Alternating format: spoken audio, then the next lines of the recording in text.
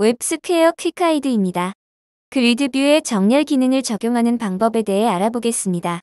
그리드뷰 전체 혹은 그리드뷰의 특정 컬럼에 정렬 기능을 적용할 수 있습니다. 또한 정렬이 적용된 컬럼에는 정렬 가능함을 알리기 위해 정렬 아이콘을 표시할 수 있습니다. 정렬 기능을 적용하려면 sortable 속성 값을 true로 설정하십시오. 그리고 정렬 가능함을 알려주는 정렬 아이콘은 showSortableImage 속성을 true로 설정하여 표시할 수 있습니다. 예제를 통해 확인해 보겠습니다. 그리드뷰입니다. 브라우저에서의 모습입니다. 그리드뷰 컬럼의 헤더를 더블클릭해도 아무 변화가 없습니다. 스튜디오로 돌아옵니다. 그리드뷰를 선택하고 sortable 속성 값을 true로 설정하십시오. 저장합니다. 화면을 다시 로딩합니다. 그리드뷰의 헤더를 더블클릭하면 해당 컬럼의 데이터를 정렬할 수 있습니다.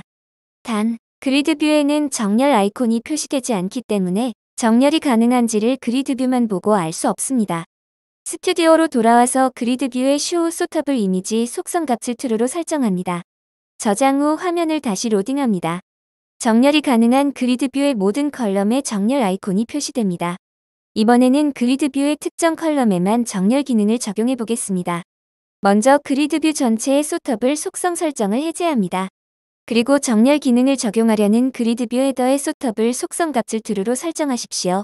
정렬 기능을 적용하려는 컬럼에 대해 동일하게 설정하십시오. 하비와 에이지 컬럼의 헤더에 대해서만 sortable 속성 값을 true로 설정하겠습니다. 저장합니다. 화면을 다시 로딩합니다. 에이지 컬럼과 하비 컬럼에만 정렬 기능이 적용된 것을 볼 수 있습니다.